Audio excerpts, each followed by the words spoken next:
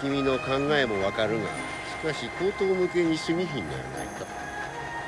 織田信長が宣教師を保護し、彼らがもたらした南蛮文化を巧みに吸収したのは研究者も認めています。そしてあらゆる神も仏も信じなかったと言われる信長が、なぜか聖書の内容にだけは耳を傾けたんです。そこまではよしとしようか。しかしやな、あの信長がや聖書のどの部分に耳を傾けたかは誰にもわからへん。自ら第六天魔王と名乗った彼がキリストの奇跡やデウスに関心を示したと思いますか？もし興味を持ったとすれば、悪魔か聖獣ケルビン。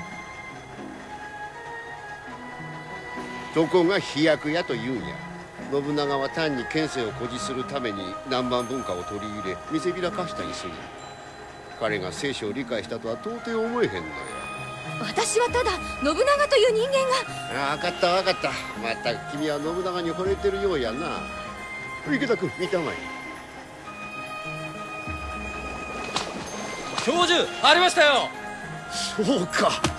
これで信長が安土城から遠ざけるように反対岸のこの白ひげに沈めたものが何やったのか明らかになる。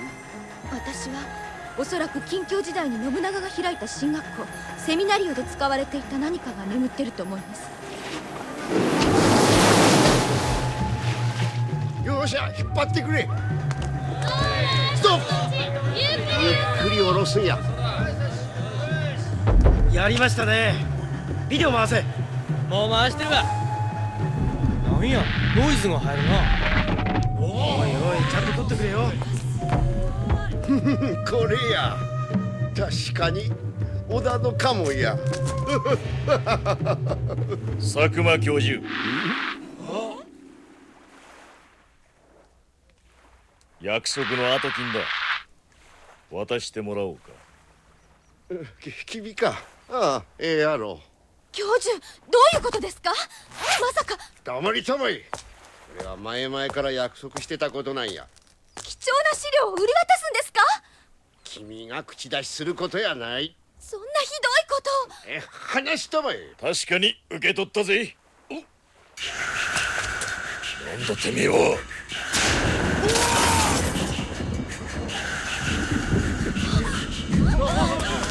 第六天魔王が使者8天使が6人推算。何？8天使だ？いつの間に。それを愛していただと。俺は渡せねえ。てめえら！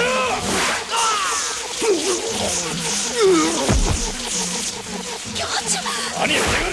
さっさと逃げるんだ。でも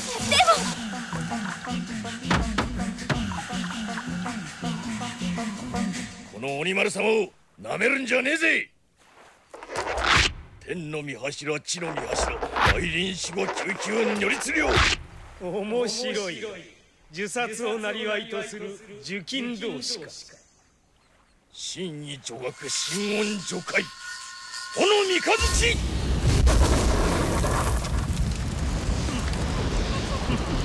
素直に渡せば死なずに済んだものを身の程知らずが。おい、エラの面覚えておくぜ。名も第四国天来臨箱。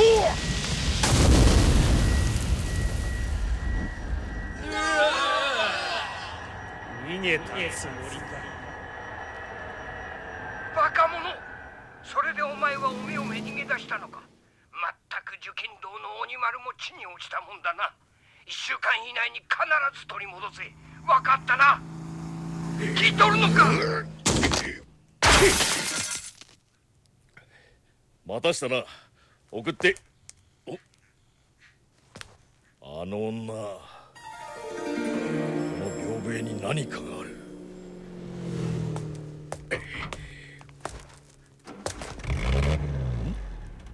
あれは。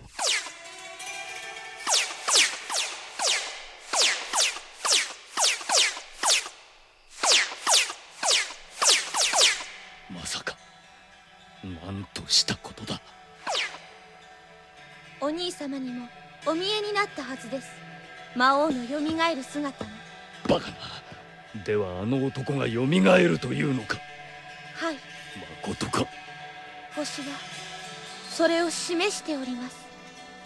あの第六天魔王織田信長が。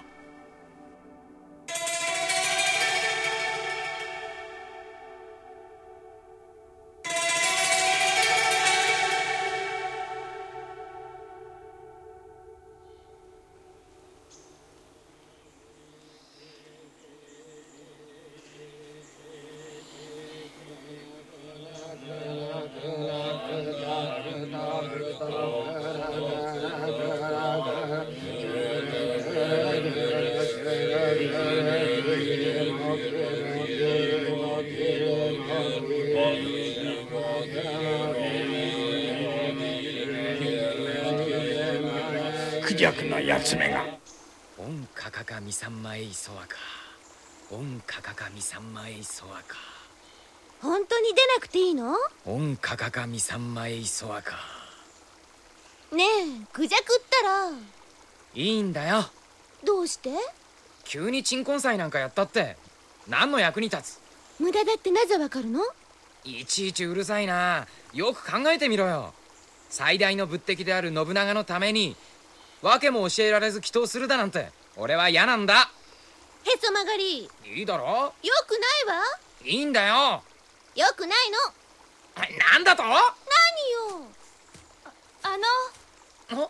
あなたはなぜそのお墓を？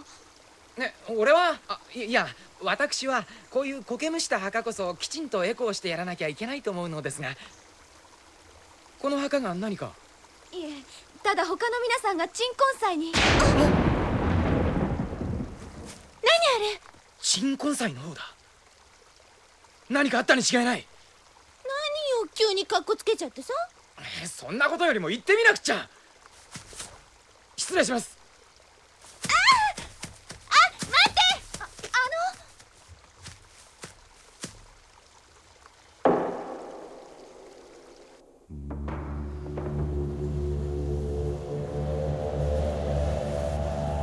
間に合わなんだか。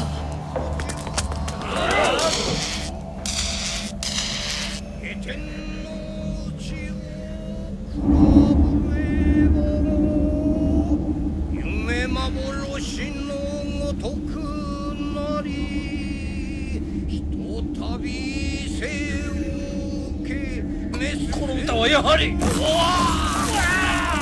木から離れるのじゃ。このうつけ者どもめが。お、あの刀は。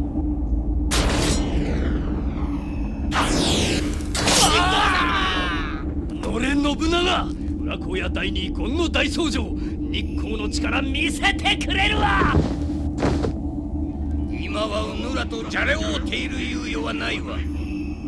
Ura-Kouyaの者どもよ、見てるがよい。この世の地獄をな。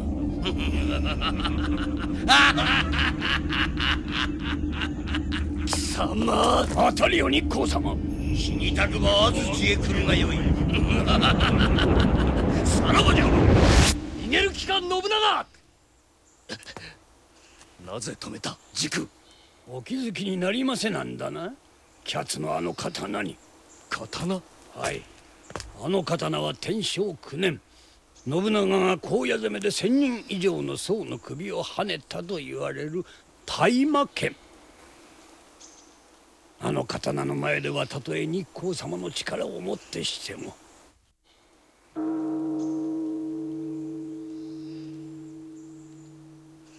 鎮魂祭を何と心得ておるのだ。つくよみが信長の復活を予言したからこそ私が。お兄様、起きたことを説いても仕方ありません。それよりもUra-Kouyaの使命はこの世にあだなす魔の者一切を闇に返すこと。クジャク、あなたに言ってもらわなければなりません。はい、喜んで。私も行くからね。足手まといだ。やだ行くったら行くの。これこれアシュラや。足手まといじゃないよ、本当だよ。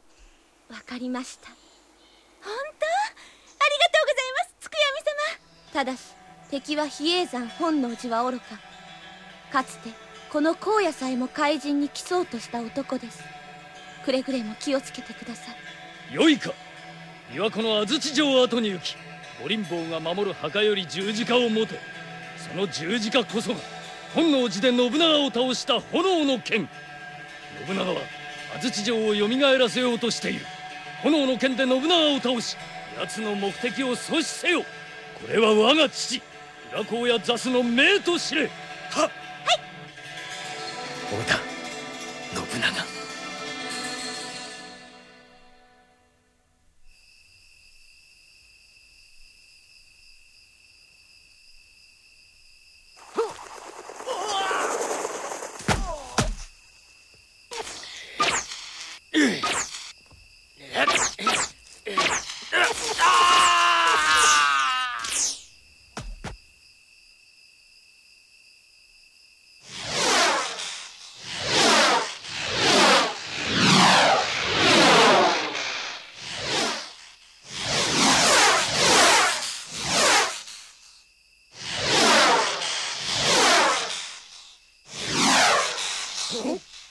何者だ。八天使が6人、炎の剣をいただきに参上。小賢しい。オンバサラニーラサーが、オンバサラニーラサーが、五輪坊劣化人。我ら五輪坊としての狼藉か。偉大なる父である神ご自身がたくさんの星を作り、天空の真ん中に天軸をかけ、高いところに柱を立て、大きな火でそれをお測りになるだろう。それを見ることは人間たちにとって大きな恐れとなる。その日の火花は災いを行う悪しき人々の群れを滅ぼすであろう。呪われた聖書シビラの託戦か。一旦は人々が神をなだめる時期が来る。しかし彼らには立てることのない苦痛をとどめることはできない。そんなバカな。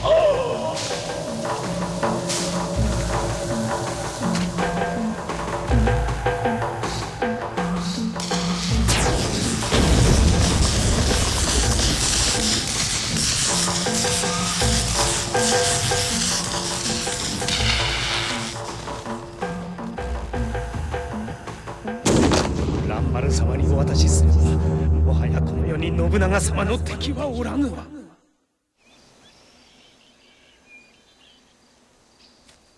ここが安土城跡入り口ね。置いてかないでよ。ねえ待ってよ。遊びに来たんじゃないんだ。クジャクさん。昨日会った人だ。なぜ私の名前を。実はあなたにお願いしたいことがあって、昨日高野山へ行ったんですが、あの騒ぎでお話できなかったので。私に。クジャクは忙しいんだからダメよ。こらアシュラ。何よ、急いでるって言ったじゃない。私は池田初子と申します。織田信長のことで。わかりました。鬼丸が。それで警察に行ったんですが。そうでしたか。ですから考古学的に貴重な資料をあの鬼丸とかいう人から取り戻していただきたいのです。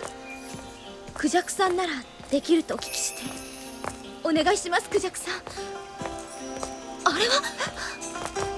誰もいない。遅かったか。ひどい。本当だ。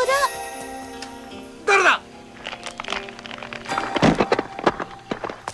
いや、すみません。驚かすつもりはなかったのですが、私が来た時にはもうこの状態だったもので、壊れ方が気になって調べていたら石が崩れてしまって。いやー、しかしせっかくの貴重な資料が台無しですね。これじゃ。なんだ、お化けだと思ったのに。学者さんですか。ひどいな。私はこうと言います。留学生で織田信長について研究していまして。信長？僕たちも信長に興味がありまして。僕はクジャク、こちらが初子さん。こいつはアシュラって言います。なんでこいつつなの？クジャクにアシュラか。そうですか、奇遇ですね。あなたはここに何があったかご存知だったのですか？はい、宣教師オルガンティーノが作ったセミナリオはご存知でしょ。そこで使われていた十字架の一つが確かここにあったはずですが、何者かに持ち去られた後でした。それだけではありません。確か昨日琵琶湖の白髭の信長にまつわる発掘現場でも奇怪な事件が起こっているのです。実は私その場に居合わせたんです。本当ですか？ええ。でしたらその時発掘された箱の中にこれだ。これが入っていませんでしたか？確かにこれが入っていました。でもどうしてこれを？そんなことよりその箱はどうなったのですか？一つは鬼丸という人が、そしてもう一つは第六天魔王の使者とか名乗る宣教師の格好をした人たちが。だとしたら一つはまだ無事なのですね。もしあの二つが揃うと大変なことになってしまいます。それは一体どういうことですか？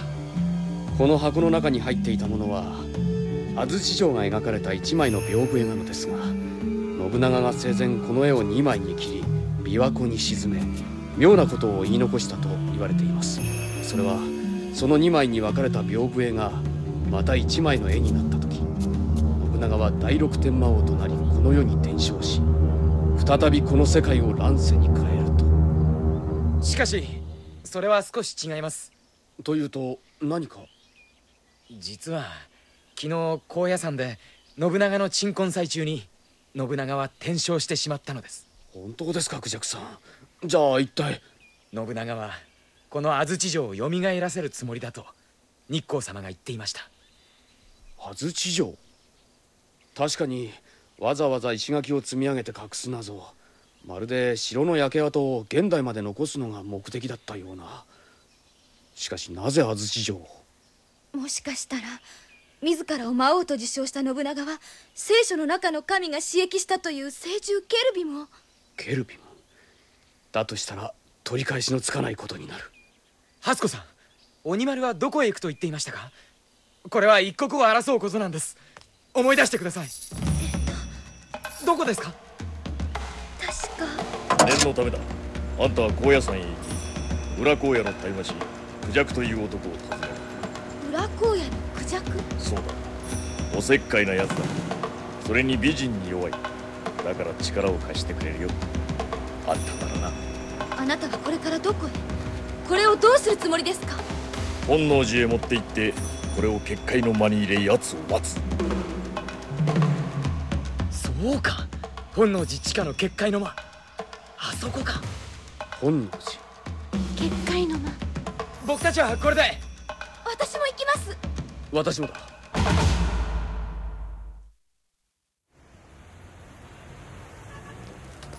本能寺とは偶然とはいえ面白い場所に隠したものだ。現在の本能寺は京都市内のビル街にあるんです。ねえ、見かけは平凡ですが、あそこには結界の張られた部屋があるんですよ。そうでしたの。はい。何をベタベタしちゃってさ。もうこうさん、早く行こう。さあさあ、早く早く。はい。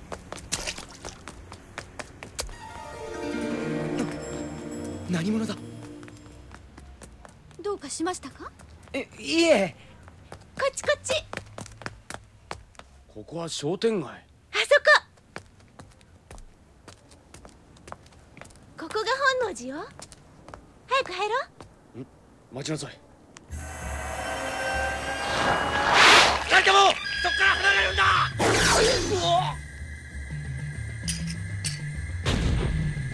あっ、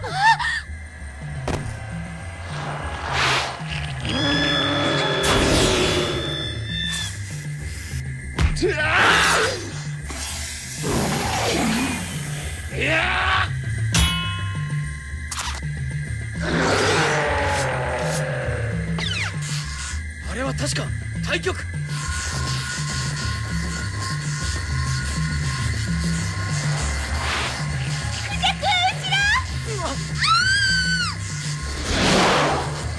しまった。臨氷法社会人列在前。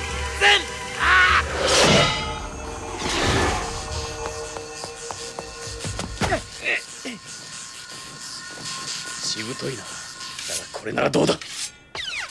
後継涌井期待砲。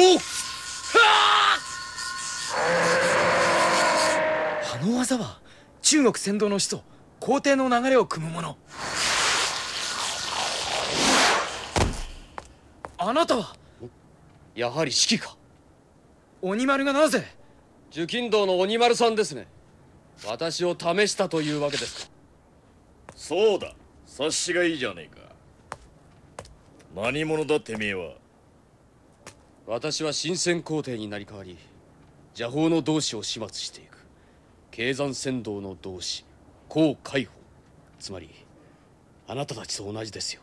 じゃああなたも信長を倒しに来ました。クジャク、いつまで抱いてんのよ。気を失ってるんだ。仕方ないだろ。そうか、そういうことか。だがあの絵を奴はどうするつもりだ。とにかくその絵を見せてください。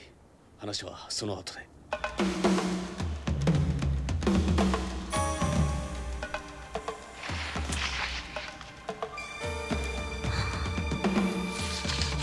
これは安土城の城下町。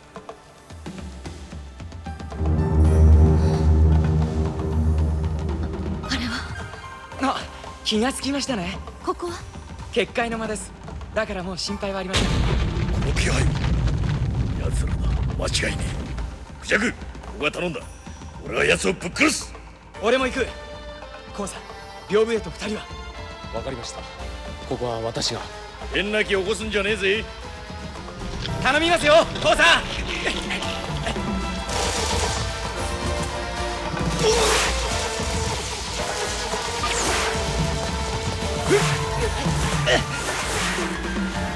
今度は逃がしはせん。囲まれちまったな。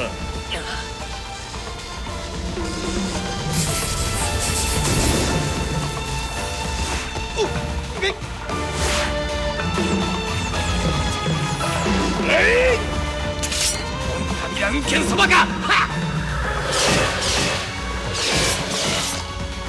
てめえも逃げる。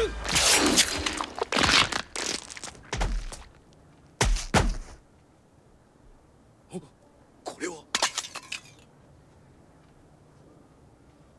気候法だ。朝鮮に古くから伝わる死人帰りの邪法。見ろ。信長が復活する前に何者かが。まさかあいつが。こうだ。こんなことのできるやつはあの野郎しかいねえ。初子さんとアシュラが危ない。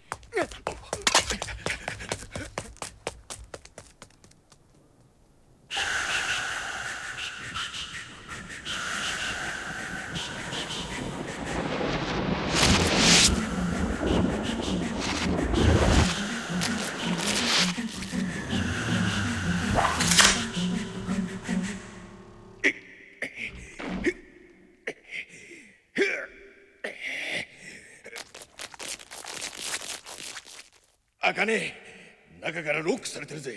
この部屋は霊体バリアが張られている。どんな術を使っても開かない。じゃあどうする。ここを開けろ。こう。開けねえか。何が聞こえる。なんだ。偉大なる父である神ご自身がたくさんの星を作り天空の真ん中に天竺を高いところに柱を立て。これは呪われた聖書シュビランの託戦だ。それを見ることは人間にとって大きな恐れとなる。一旦は人々が神をなだめる時期が来る。しかし彼らには果てることのない苦痛をとどめることは。やめろ村田。じゃあどうする。俺に任せろ。滅びゆくソドムとゴモラを振り返り砂と化した愚かな女のよう。どうする気だ。下渡するな。オンソワハンバシュダサラバタラマソワハンバシュドカンオンハンドボドハンバヤソワカオンバザラドハンバヤソワカ。己クジャクやれ。今だ鬼丸前へ出ろ。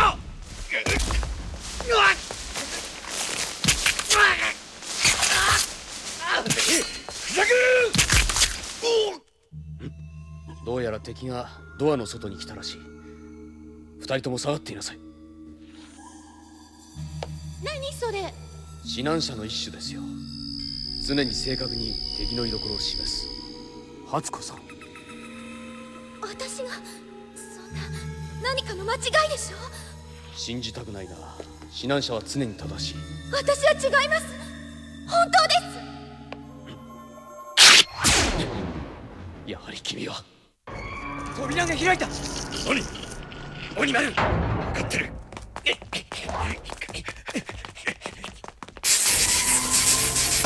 結界か。その十字架を渡しなさい。何するのよ。こう。助けてクジャクさん。初子さんから離れろ。てめえ。違う、誤解だ。離アシュラさん、やめ。二人ともこっちへ。待て。ダメよ。足を引け。それがどうした。顔を切るな。何のことか知らんが、今こんなことをしている時ではない。黙れ。言ってもわからんやつには体にわからすしかないな。聞いた風な口を抜かすんじゃねえ。まだとぼける気か。てめえはよ。極上型のバカどもが。鬼丸、オンアビラ運剣そばか。ジャン、後で後悔するぞ。騙されるか。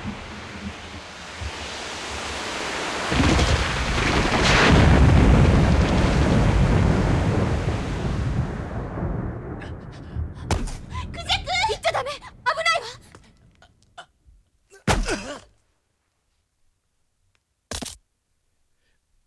クジャク。百十字。それはまさか初子さん。今頃気づいても後の祭りよ。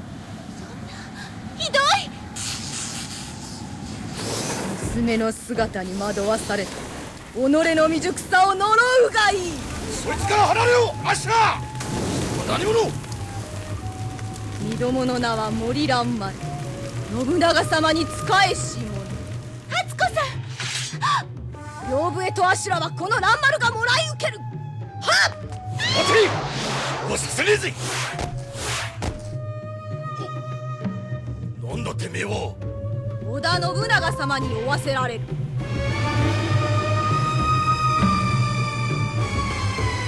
つの絵が一つになり、この屏風絵が我が手に返る。なんだと。この絵に描かれし安土の城が再び琵琶湖に現れ、この世を乱世に変える誠の恐怖を生み出すであろう。そんなことはこの受金堂の鬼丸様がさせはしねえ。今ここで地獄に送り返してやるぜ。その絵は冥土の土産にでもするんだな。天の御柱、地の御柱、来臨四五九九如律令、天地玄妙行神変通力、受金堂奇想派。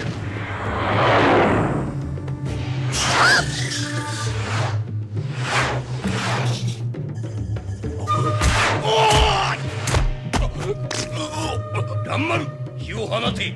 本能寺もろともこの下郎どもを焼き尽くせ。よい。なんだと。死ねゲロ過去の忌まわしき記憶とともにこの世の全てを焼き払ってくれるわ。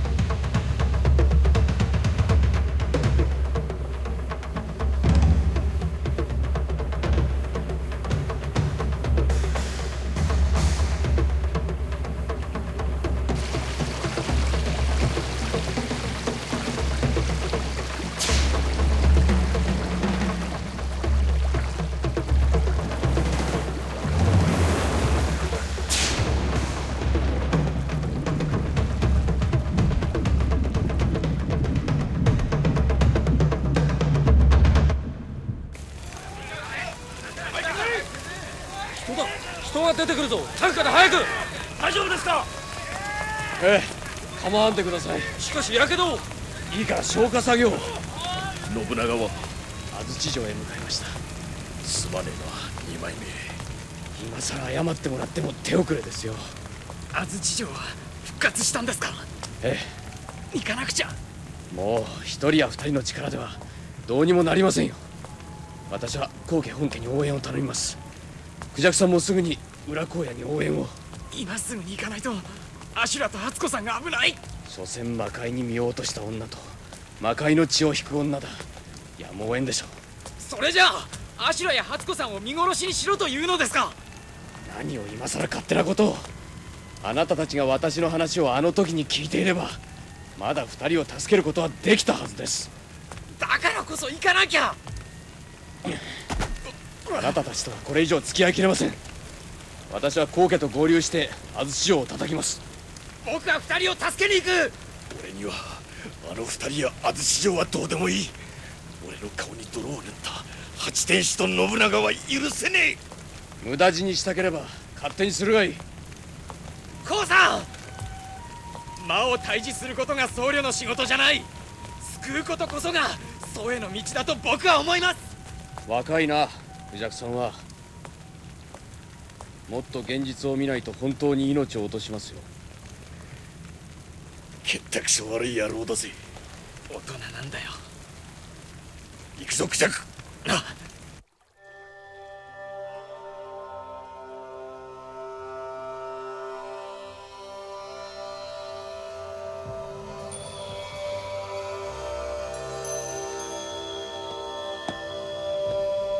数がいいケルビムよ、アシュラの血をたっぷりとな。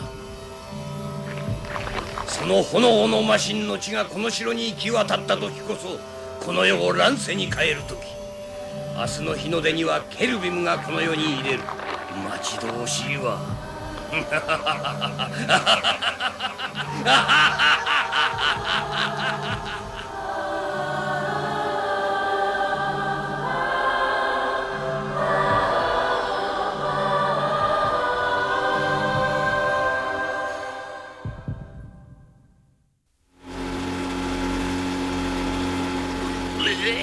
相変わらず酸っぱい野郎だな。信長様、何事じゃ。大魔師が2人こちらへ向かっております。うつけ者どもめが。オルガンティーノよ、聖獣ケルビムの目覚めの時まで何人たりとも忌まわしき仏法の修行者をここに近づけてはならぬ。よいな。よい。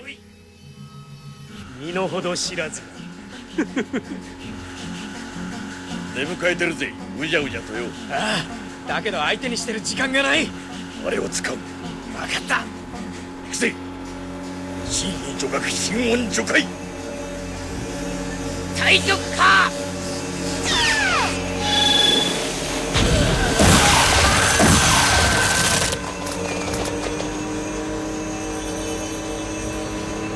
来やがったぜクジャク。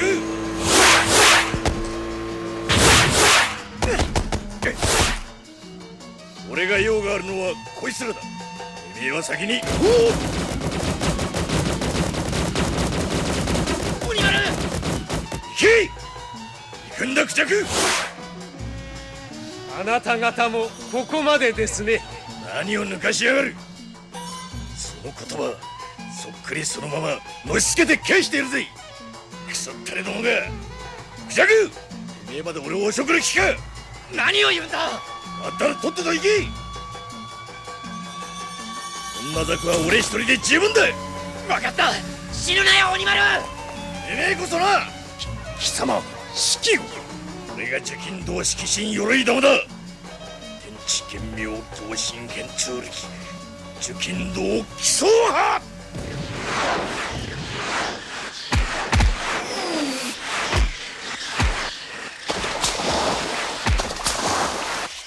舐めやがってよ。口ほどにもねえぜ。クジャクのやつ、もうあんなところまで。一体誰がこいつらを。これが城内か。まるで生物の体の中のようだ。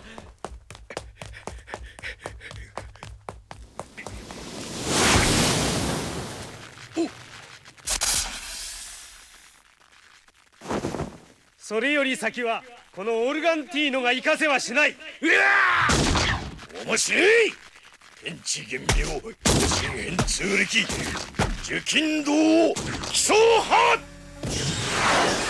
バカめ、この死神の鎌の前では引きなど無力よ。てめえの死神の鎌かこの鬼人の斧、どっちが上か今見せてやるぜ。望むところよ。ここはなんだこれは。臓器生きているのかこの城は。いや何かの卵か。どういうことだ。これは聖獣ケルビムの卵。その声は初子さん。黙れ。身共は信長様に仕えし発展士が一人。森蘭丸クジャク、命をもらい受ける。やめるんだ初子さん。何者。あなたは助け出そうとした人に殺されようとしているんですよ。世話のかかる人だ。どうして。そんな暗い。これが安土城の真の秘密。発展士の最後の一人聖獣ケルビムを復活させたら何をしても手遅れです。あれ小賢しい真似を。クジャクさん早く。本当にこの人を助けたいのなら信長を倒すんです。信長は天守閣のはずだ。早く。わかりましたコウさん。初子さんを頼みます。分かってますよ。だから早く。どけ。君こそどかないと怪我をしますよ。その卵を返すわけにはいかないんだ。そんな剣でこの卵を傷つけられると思っているのか。この思考剣の真の力を見せてあげましょう。思考剣烈破。なんと。この化け物さえこの世に目覚めさせなければ信長の野望もこれまでですね。たわけたことを身の程知らずが。よく見るがよい。貴様はケルビムを怒らせただけだ。そして怒らせた貴様はケルビムの餌になる。もはや身共がケルビムを守る必要もないわ。待て。逃がすか。なんだこれは。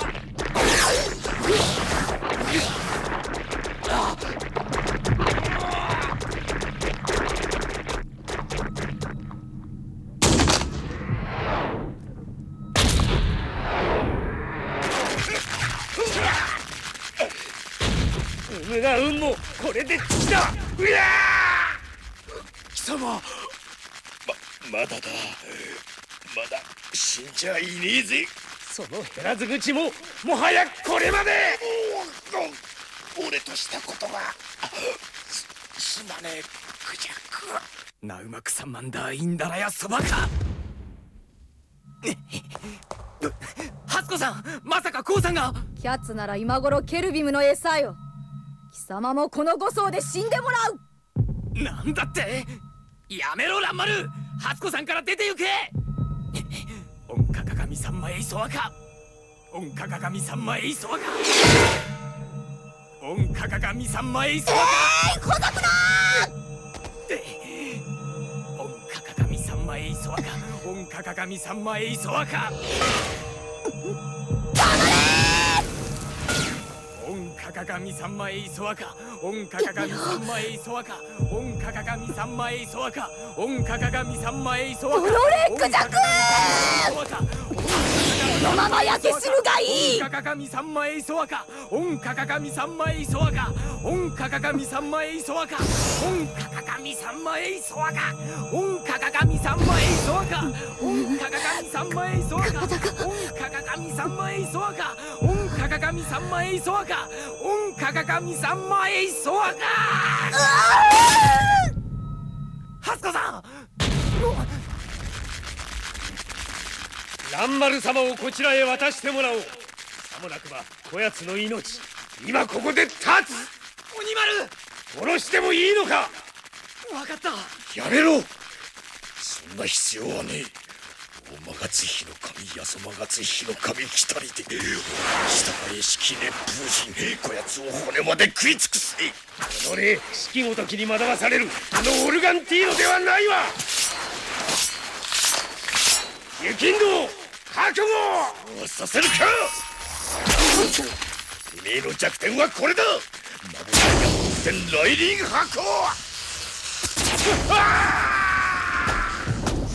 大丈夫か鬼丸。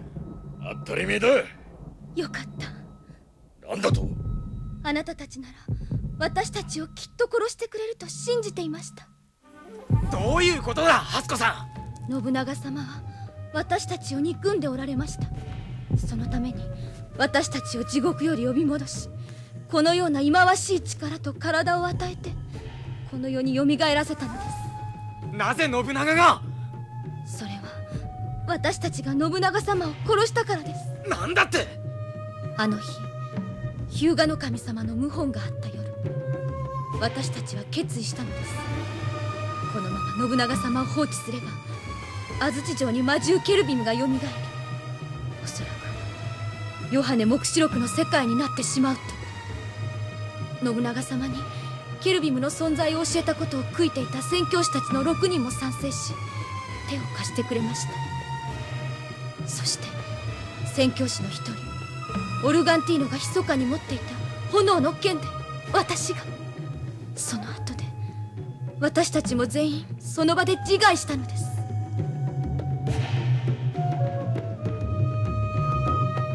お願いです、信長様をこの炎の剣で。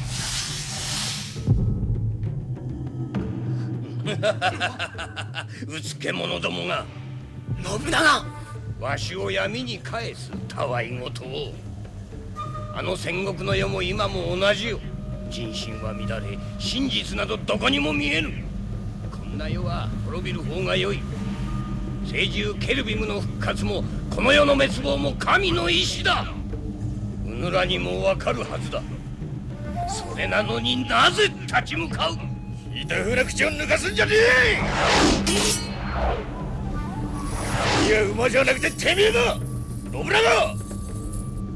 うぬらに何ができる。覚悟せいうつけ者ども。一輪を撃てば光は消え、悪鬼を撃てばその血は千里にまで飛び散る。闇に帰れケルビム。左に対極、右に執行。天界に住まう大乗三尊よ。願わくは我にその身の光明を指し対極へと導きたまえ。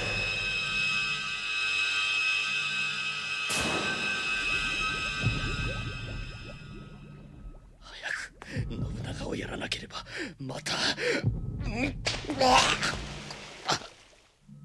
何、まさかそんなバカな。早すぎる。あちらの力か。信長を倒さない限りこいつは。闇に帰れ織田信長。何度やっても同じじゃ。どうした口ほどにもないの。ならば遊びもここまでじゃ。二人ともケルビムの餌にしてくれるわ。やここは俺に任せろ。やめろ鬼丸。死ねゲロ。いるのはてめえだ。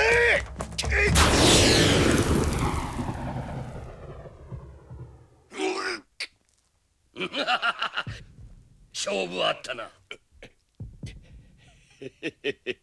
その通りだぜ。何がおかしい。今だクジャク。信長は動きが取れねえ。クジャク、俺を無駄死にさせる気か。早くしろ。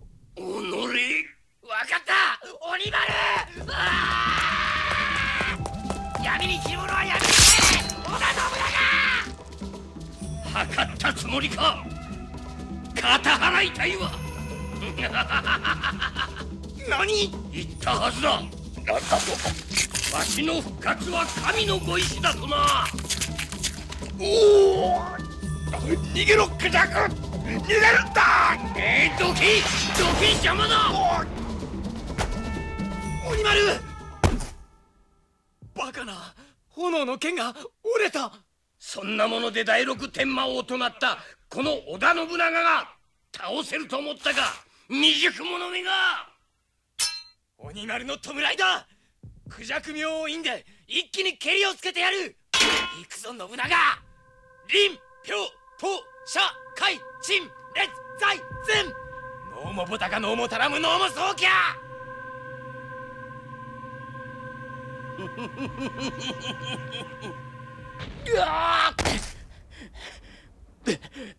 もうこれ以上は私が持たん。間に合ってくれよクジャクさん。ク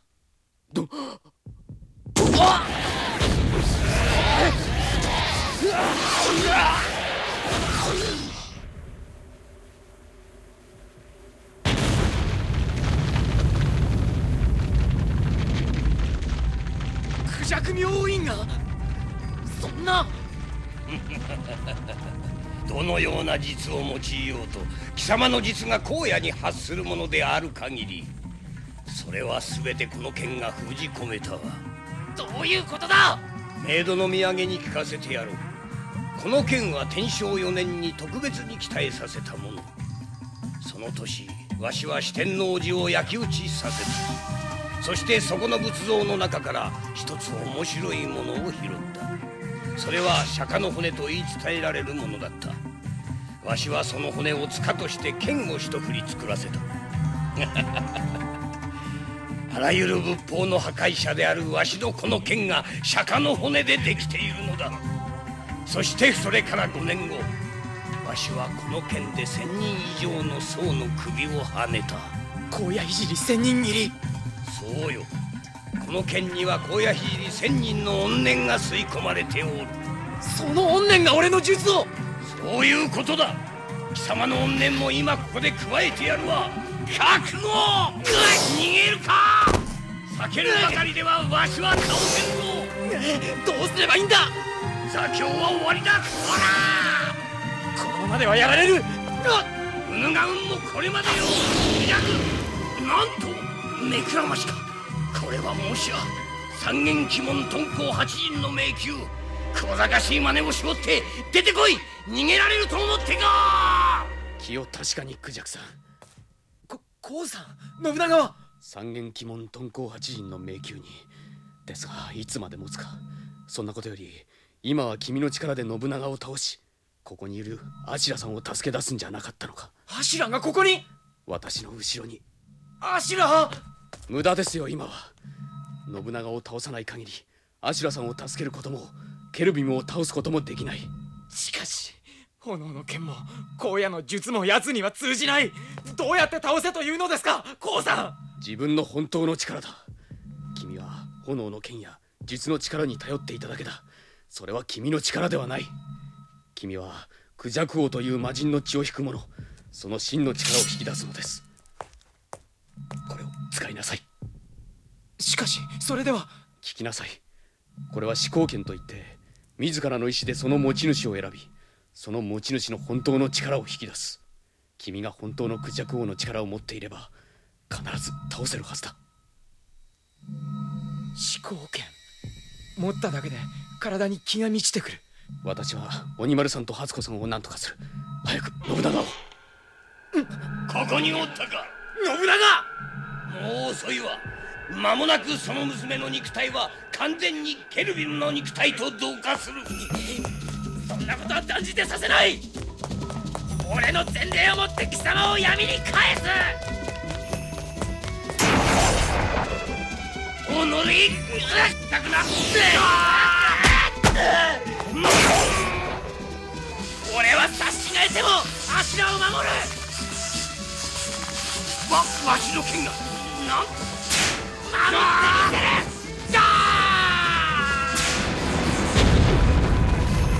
言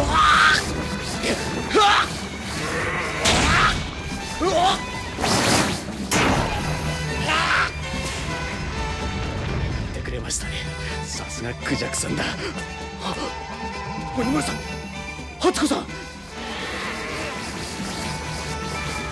等者大陳列戦況。すまないク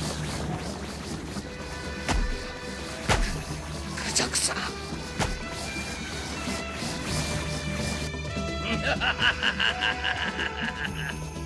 柱を離せ信長。何をほざく。貴様こそ剣を捨てろ。良いのか。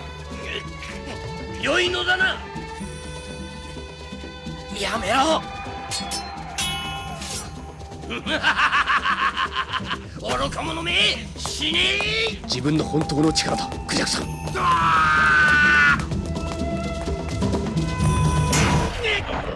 貴様、信長、荒野聖仙人の悲しみを知れ。女ヴィラン剣ソワカナウマクサンマンダバザラダンカン。神の意志に背いてまでもこの腐った世を守りたいか。俺は守りたい。だがわしが失せても神の意志は変わらん。闇に帰れ信長。神の意志、嘘だ。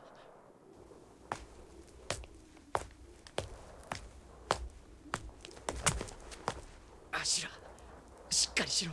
アシュラ、アシュラ。クジャク、もう大丈夫だからな。後ろ。ケルビム、逃げろアシュラ。飛行剣だ。飛行剣？危ないないだ。どこにあるの？それだ、足元だ。その剣で俺の腕の触手を切れ。銀が滑らい。分かった。アシュラ、いいか、しっかりこの剣を握りしめて、この剣にケルビムを闇に返すように念じるんだ。はい。この忌まわしき城とともに闇の果てに消え失せろケルビム。お前の復活の日は永遠に訪れはしない。眉きらていそばか。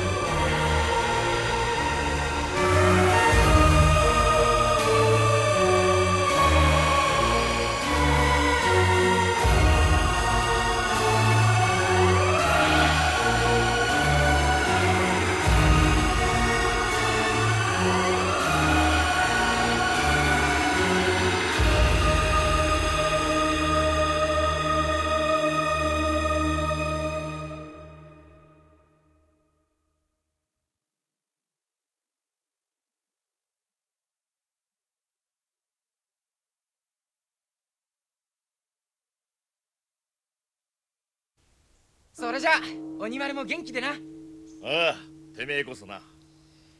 初子さんも。ええ、ありがとうございました。コウさん、ありがとう。コウさんがいなければ僕は今頃。とんでもありません。君なら誰もいなくても十分やり遂げましたよ。私は初めから信長ではなく君を調べに来たのですからね。僕を？そうです。君の本当の力を。何のために？決まってるじゃねえか。次におめえと会った時のためさ。そうだろ、コウさんよ。そのことに関しては何も言えませんが、今言えることはいつまでも今のクジャクさんでいてください。それでは皆さん、お元気で。